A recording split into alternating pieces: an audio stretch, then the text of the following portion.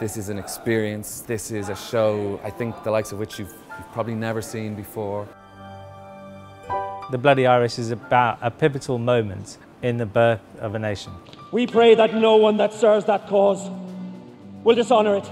In this supreme hour, the Irish nation must prove itself worthy of the august destiny to which it is called. It has elements of a musical, it has elements of a theatre show. What will you have? Will you have a pint? I'll have a pint with you, sir. And if one of you don't order soon, we'll be thrown out of the boozer. All around my hat, I'll wear the tri-coloured ribbon, and all around my hat until death comes to me. Hey!